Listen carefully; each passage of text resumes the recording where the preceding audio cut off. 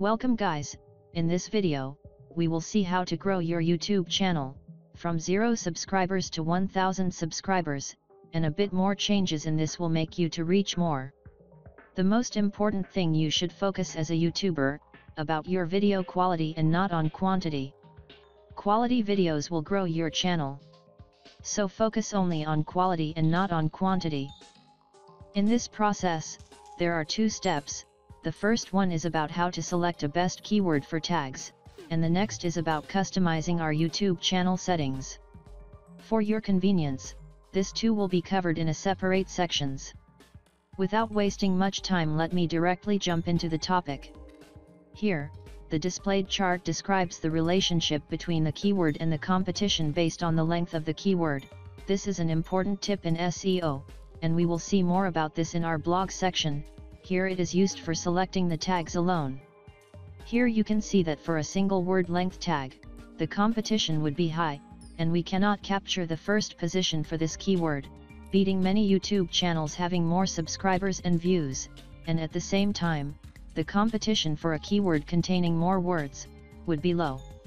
So, as a beginner in YouTube, we should focus on this particular region, where the keyword length would be 3 to 5 words, to have a good start as a beginner.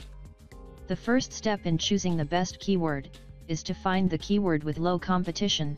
But how to get keywords first? Simple, just head over to YouTube. Now let me show a demo, as how to use YouTube as a keyword generator. Head over to YouTube in incognito mode, to get fresh datas for keyword. Here this search box is the keyword generator in our case. Just type the word, for which you are making the video. In my case this video, is about how to grow your YouTube channel. Let me show a demo using this itself. Avoid words like how to, which make our keyword length broad. Simply search content keyword alone. So here you can see the auto-complete list. These are the related topics for which people searched for, and the most important tip, don't go out of your content, always choose keywords more or less related to your content. Likewise, check for more related terms for your content, make sure to note them all and eliminate it, if out of content. Here, you can see a long keyword tag, ending like, with the help of TubeBuddy. Instead of this you can use the above tag, with TubeBuddy alone. Similarly, try to find more tags related to your content. Next, we need a keyword difficulty checker, to find the competition for that particular keyword. Here, let me show how to find the difficulty of a keyword. By using the first tag alone, make sure that you should check the keyword difficulty for all the tags. Let me copy this, and directly head over to Keyword Difficulty Checker tool.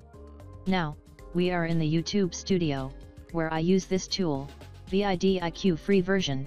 Similarly, there are many other tools. Check the description for more tools to check the difficulty. The results may vary from each tool, and it's not a big problem for YouTube. Now, let me directly paste our first tag, and search for its difficulty, and monthly search volume.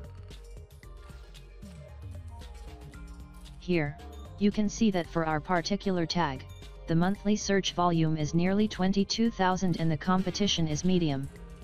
Remember, always choose medium and low competition keywords, and rank in top. After some recognition we will compete for high and very high competition keywords. So, here are some related searches. Don't choose all of them, pick keywords of 3 to 5 word length. The related keyword is more similar, without how to word, it is not necessary to include this, as Google will rank all of them in single keyword itself. That's it. Do it the same for all the keywords, and collect tags related to your content. And the most important point is quality of the video. The video must be informational. Do videos for your viewers, not for money. Thank you. Like and subscribe to our channel for more videos. See you in the next part.